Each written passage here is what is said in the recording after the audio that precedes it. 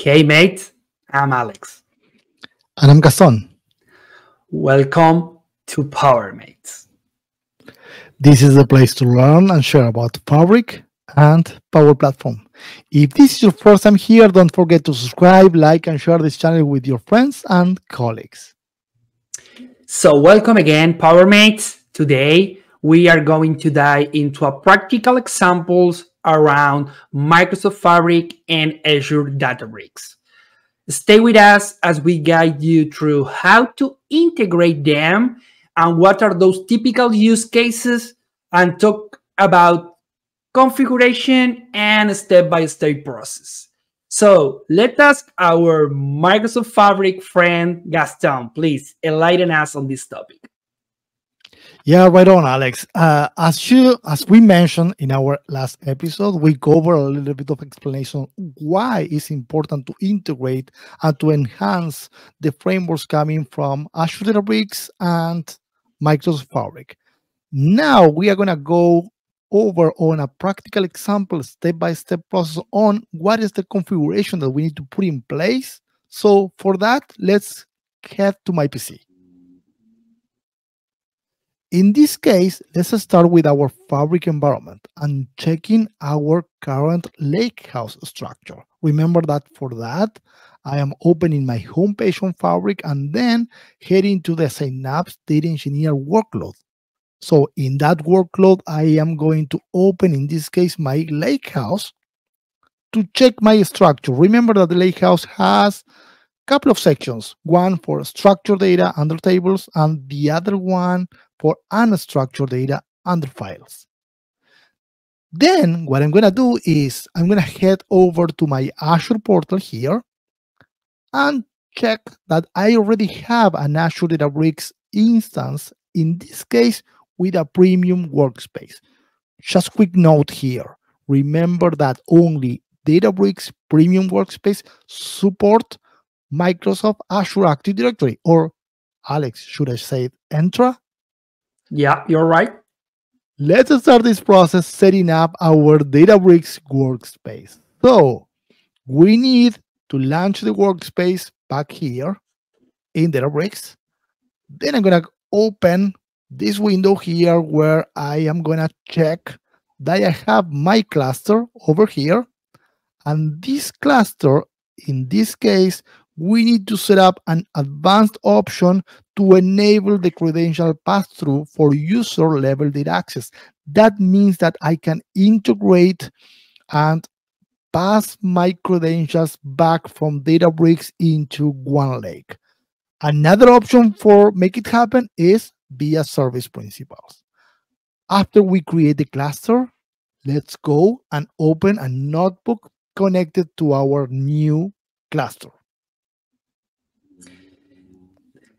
That's awesome, Gaston. But where OneLake lands into the whole process? Yeah, that's a great question. And, let's try not to rush. We are going to get there. You know me. Let's go.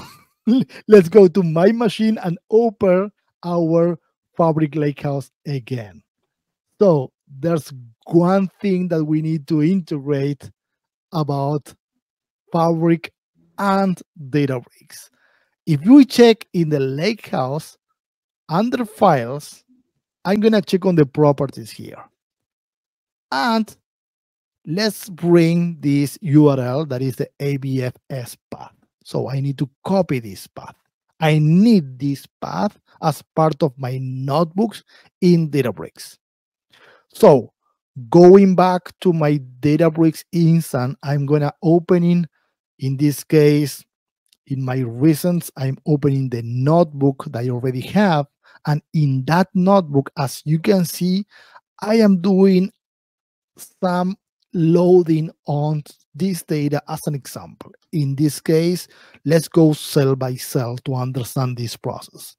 First of all, I am loading a public data set into a data frame. This is the line of, in my case, yellow taxi DF. That is the name that I assigned for my data frame.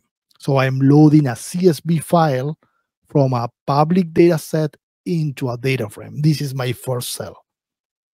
Then, in this example, after loading the data set into a data frame, I'm applying some filter on our data frame, some quick transformation, and our data preparation. In this case, in the filter takes taxi data frame, I am loading the data frame and I am adding some where clause saying that I only need the count of passengers where the count is equal 4. So I am applying that filter and I'm displaying that into my data frame here. So that is the result of the filter that I just applied. And the last step in this process, as you can see, that's where we are landing data into one lake. This is the line that is pretty specific around this topic. I am creating this variable, the one lake path, and that is the URL that I just grabbed from the My Fabric Lakehouse. So I am grabbing the properties from the file, and then I am writing the data frame in CSV file format into my one lake path. What is happening after I'm doing this and after I'm running the notebook? Then heading back to my Fabric here, and I am saving this under files. And this is the file, the CSV file that I'm landing into my Fabric Lakehouse. So pretty much I'm landing the data into my file sections. Of course, if I want to make this as a table, I can load this as a table and I create a new table into my lakehouse. But this is pretty much how you can save data directly from Databricks into the Fabric Lakehouse environment. Pretty much amazing, right? Now you can read and write data from Fabric leveraging Azure Databricks. Yeah, that's really amazing, Gaston. All right, PowerMates, that wraps up today's episode. We hope you are as excited as we are about the potential on Azure Databricks, Microsoft Fabric, and Power Platform. Stay tuned because in our next episode, we will be moving forward with the topic on Power Automate and OpenAI. Don't forget to subscribe to our channel, hit that notification bell, and join us on this journey. We always said, together, let's unlock the full potential on Power Platform and Microsoft Fabric. Yeah.